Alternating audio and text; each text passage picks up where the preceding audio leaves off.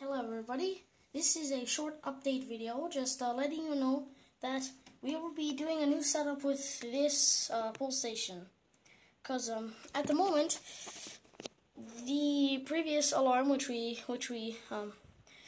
made at home, it didn't quite work out. It kept falling off the wall. One of the speaker components completely separated from the wires and it was dangling, and we had to fix that. We're gonna be getting a new breadboard, if you know what that means. It's a mini circuit board where you can attach LEDs and experiment. If for all you non engineers out there.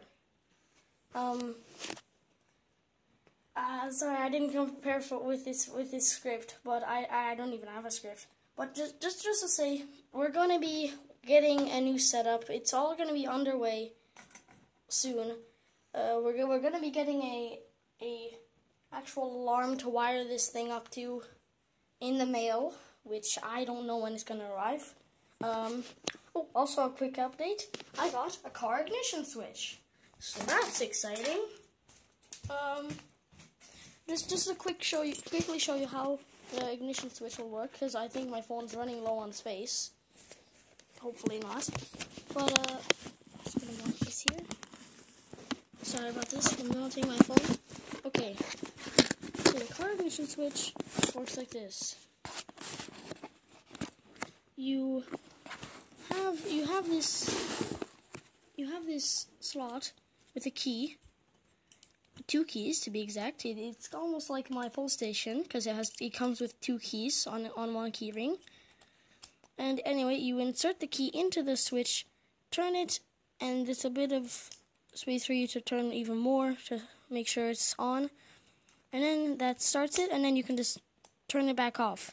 I will be experimenting with a key only setup for my alarm because I've seen key only stations where you insert the key, you turn it, and then open it up, and that activates the alarm.